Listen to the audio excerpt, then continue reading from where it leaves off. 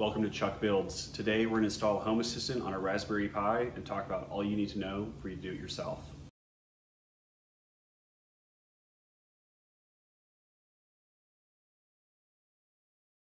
There are two installation methods for installing an image onto your SSD, and it primarily boils down to how can you connect to your SSD from your computer. I'm using an Argon One for this video, and I cannot directly connect my SSD to my PC to write an image onto it. So we're going to do a few extra steps to write the image from the Raspberry Pi. However, if you purchase a device such as the SSD enclosure on the screen, you can connect this directly to your computer and flash the Home Assistant OS image directly onto the SSD. Now I realize this might be a lot of y'all's first time doing something like this, so I want to give you a PowerPoint representation of what's going to happen. We're going to take the Raspberry Pi imaging software to install Raspberry Pi operating system onto a MicroSD card. We will then take that MicroSD card and put it into the Raspberry Pi 4 that will then boot into Raspberry Pi operating system. Once we're inside of the Raspberry Pi operating system, we will then use the Raspberry Pi imaging software again to flash or install the Home Assistant operating system onto the Western Digital SSD that's inside of the Raspberry Pi at this time. For option 2, it's a little bit simpler. We would just take the direct SSD connection and connect it to the PC and use the Raspberry Pi imager to install the operating system directly onto the SSD and then connect that to the Raspberry Pi 4. Now that we've gone over an overview of what's going to happen, I'd like to talk about what you need. I'm going to be doing this specifically for the video I've recorded already, and that is a Raspberry Pi 4 using USB-C power. Make sure you get the Raspberry Pi branded one or a good quality one. The Raspberry Pis can be picky. I am using a SATA SSD because my SSD enclosure, the Argon One, requires that. Make sure that your SSD matches your enclosure as you purchase it. I also am going to need a micro SD card and an SD card reader to install the Home Assistant operating system onto the Argon One SSD. I keep referring to the Argon One, but I haven't explained what it is yet. It is an aluminum case with a fan and a SATA SSD expansion board for the Raspberry Pi 4.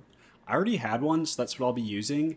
It's been pretty slick. It's a nice little case to keep it protected and cool. I would recommend it for its price. It seems like it's well priced, but the downside is that it does not accept all SSDs, only SATA SSDs. They can be a little bit expensive for a name brand. I would probably recommend getting a no-name brand such as these for the price savings. It'll likely work. But if you don't want to go the Argon One route, any USB SSD enclosure that has decent reviews on Amazon will likely be fine. Just be sure to pay attention to the text and make sure that you get the right SSD for its interface. I do recommend this Samsung 980. It's a great price for 1 terabyte of storage, and I've used them on several devices and it's been great. The last thing I want to call out before we get started with the installation of the Home Assistant operating system is the prices of Raspberry Pis. They're through the roof right now. While they are dropping, it's really hard to find one. I strongly suggest that you take a look at the rpilocator.com and associated Twitter account. This guy is a godsend. I've gotten 2 Raspberry Pis through him. He can find them cheap at MSRP, and you can sign up for alerts to try and get them. I do not recommend paying $100 for your Raspberry Pi 4.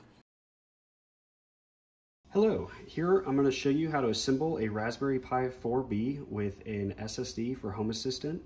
I originally already had this together, but I figured I should back it up and show you the process. I have a Raspberry Pi 4B. These are heatsink pads here. It's in the kit. We'll skip over that for now. We have a Western Digital blue SSD M.2 to fit with the rest of this case. Notice it's not an NVMe. It's a SATA SSD. M2 is the size, but the interface is SATA. That is important because we are using an Argon One M2, and this is only for SATA right there. So this board will interface with the Raspberry Pi so that it can always have this SSD, and that'll prevent us from cooking any SD cards as we use Home Assistant. So the first thing we're going to do is we're going to take our SSD and we're going to place it into the key slot here. Carefully get it lined up. It'll have a little bit of a friction, but it should click. And once it's clicked, it'll have this upward tilt. You're going to take the small screw that came with the kit, go ahead and put it on the screwdriver, and we are going to just push that down to this little screw hole and tighten down the SSD. So we have our Western Digital SATA SSD attached to the Argon One board. Next up, we're going to take our Raspberry Pi, and you will apply your thermal paste pads that it comes with to attach to here on the Argon. But we're going to grab the expansion board, this piece, and we're going to line it up with the aux port and the micro HDMI. We're just going to carefully slide these in firmly, that it's in there but not so rough that it breaks. So once we've got that, we're going to lay it down into the upper board, or this upper part of the case. There is a board in here with some dip switches on using the IR and the light and fan. But when we attach this, we need to make sure that these GPIO pins are lining up with the corresponding slots here. So that's really what I'm focusing on as I line this up, is that my pins are all lined up. Looks like they are. I'm going to give it a firm but still gentle compression to make sure those pins are all in there pretty good. As we're putting in our screws to lock down this Raspberry Pi, we have our four corners here that will have mounting points on this Argon One lower facility. So we're trying to get this bottom one here, this one on the HDMI board, and then I think there's one more somewhere, probably the middle one, for these other screws. I gotta kind of see how many I have, where they fit. I didn't pay too much attention taking it apart.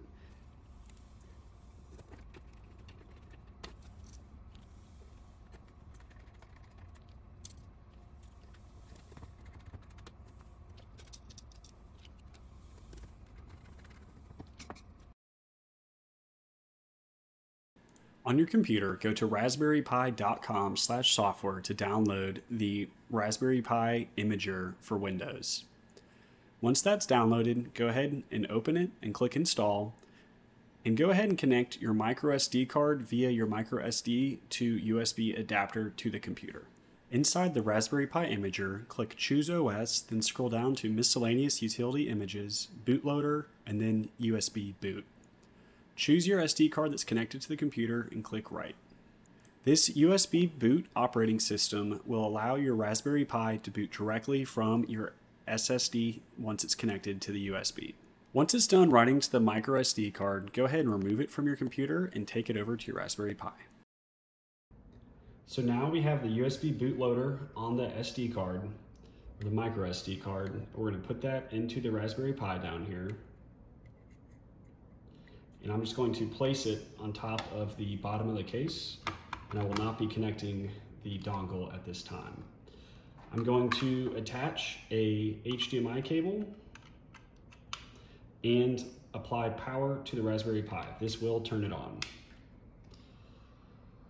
Looking at these lights, we have a flashing green light, which means it worked. It was successful. You can see the glare, but on the monitor, we've also got green showing it was successful.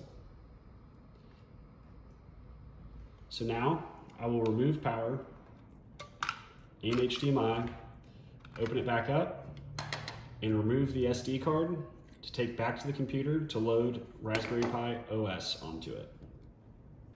Back on the computer, we're going to click Choose OS and select Raspberry Pi OS. We're also going to select our micro SD card that's connected to the computer, but before you click Write, click on the gear icon in the bottom right hand corner and change the username and password. I'm going to choose Pi and Raspberry, the defaults, and then I'm also going to configure my Wi-Fi so that when it turns on, it can connect to the internet. I'm going to click Save, and now I'm going to click Write.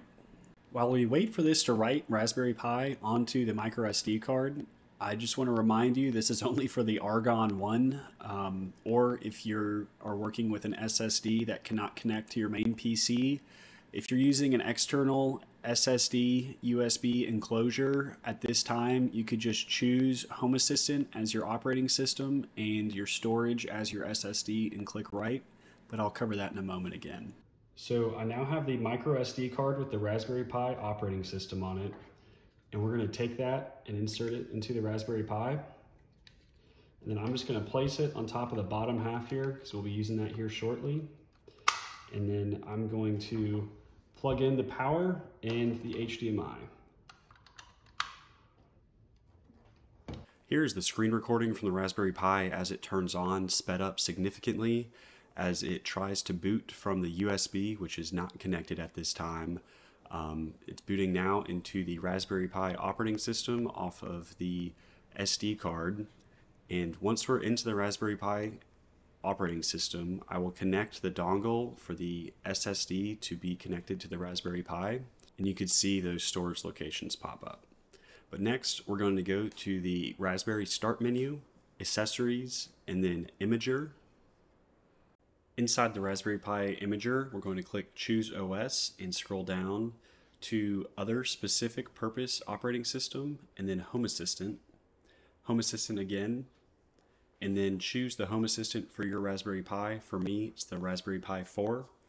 And then for storage, I'll choose the SSD on my Raspberry Pi, which will be the Argon One. However, if you're using option 2, where your SSD is connected directly to your computer for the Raspberry Pi Imager, you could just go ahead and select that here, and you could have skipped the first installation. Right now, I'm typing in the password that I set when installing Raspberry Pi onto the SD card. I didn't delete this footage because I wanted you to see that it could hang up and look a little slow.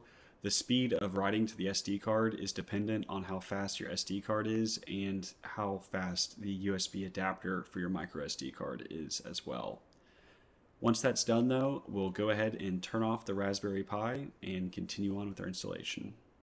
So now I will remove the power and the HDMI cord. We're going to remove our dongle for the SSD. I've got a wireless mouse and keyboard attached. I'll leave that for now.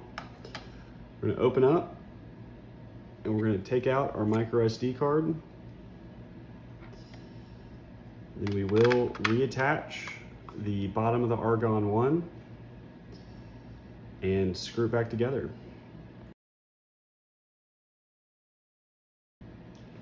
So now that we have it back together, we will make sure that we have our SSD attached via the USB dongle when it turns on.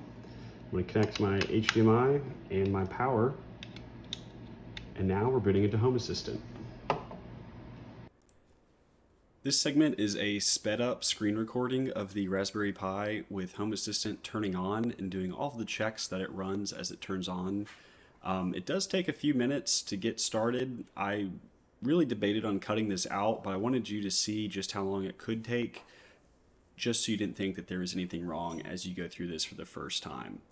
If you have followed along this far, please don't quit just yet, as we need to still get connected to the internet. The easiest way would be to connect over Ethernet and just plug it in and be done. But if you are going to do Wi-Fi, follow along for these next steps, and I'll have this typed out in the description. The first command we're going to run is network info, and check and see that we have a wireless LAN interface, or WLAN 0.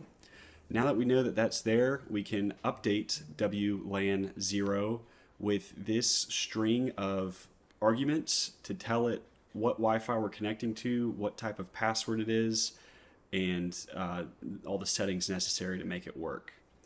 And at the end of the string here, you'll see the Wi-Fi SSID, which is the name of your Wi-Fi, and then Wi-Fi PSK, which is the password to your Wi-Fi.